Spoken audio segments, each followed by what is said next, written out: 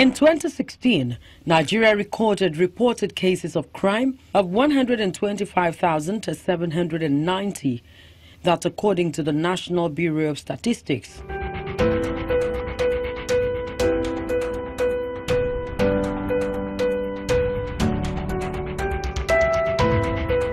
The crimes were categorized into offenses against persons, property, lawful authority, and local acts.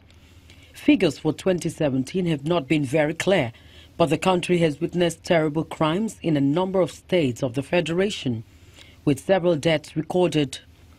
The Northeast region has been leading the pack in crime against persons and property, and following in this stead, Benue State in the Middle Belt region of the country, where herdsmen and farmers' crises have witnessed hundreds of deaths through the use of illegal firearms.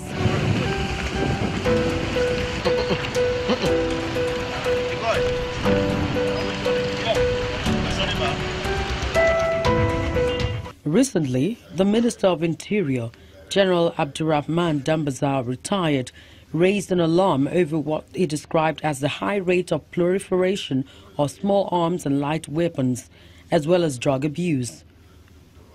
He said 70% of the 500 million of such weapons in West Africa, translating to 350 million, are found in Nigeria. According to the Interior Minister, it is a dangerous trend that must be checked before the 2019 elections. Nigeria has international land borders of about 4,470 kilometers with Chad, Cameroon, Benin, and Niger, and a coastline of 774 kilometers, which are largely unmanned.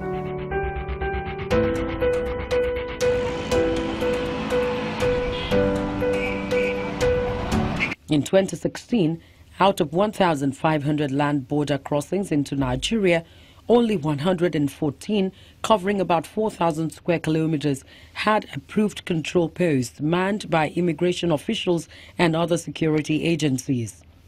There had been reports about a plan to install electronic surveillance systems around the country's borders with assistance from the United States and China. Former Minister of Interior, Mr. Abba Moro, said in May 2013 that Nigeria needed $244 million to execute the project. But it remains unclear how far the federal government has gone with the electronic surveillance plan.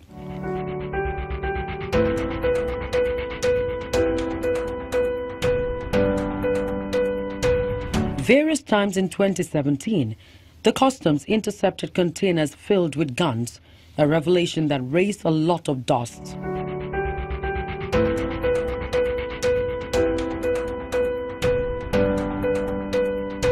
In view of the alarming rate of mayhem in the country caused by the use of illegal weapons, the Inspector General of Police orders all police commissioners across the country to mop up all illegal weapons. The Inspector General of Police have directed the Commissioner of Police across the Federation in the 36 states and the Federal Capital Territory, and equally they are supervising Assistant Inspector General of Police in charge of the 12 zonal commands in the country to immediately commence simultaneously throughout the country the disarmament and recovery of prohibited firearms, ammunition and weapons in the possession of all suspected militias, bandits, vigilante groups, neighborhood watch, and other groups or individuals of body bearing prohibited firearms and ammunition, which also include illegal weapons and other leather devices which were locally fabricated, manufactured, or modified, or otherwise fashioned out to kill, and that can cause injury or death to person, and that can likely cause panic, fear, apprehension, security breach, and breach of the peace, or that can cause threat to law and order anywhere in the country. It is equally of significant note to know that not only those listed as restricted that can cause injury, equally those locally made fabricated weapons that are modified to cause death that may not be listed in this prohibited Firearm Act are equally prohibited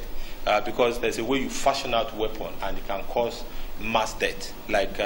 you talk of the improvised explosive devices or other weapons that can cause either death of a person or group of persons.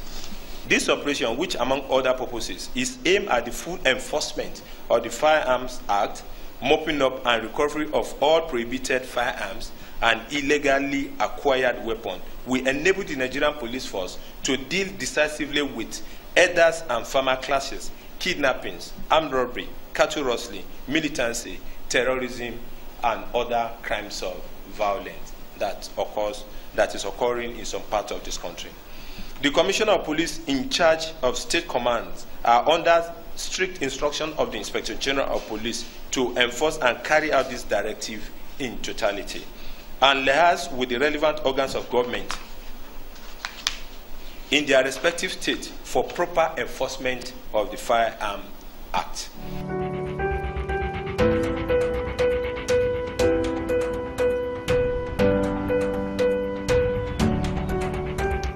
The directive has so far yielded some results, as hundreds of guns and ammunition have been recovered by the police in some states.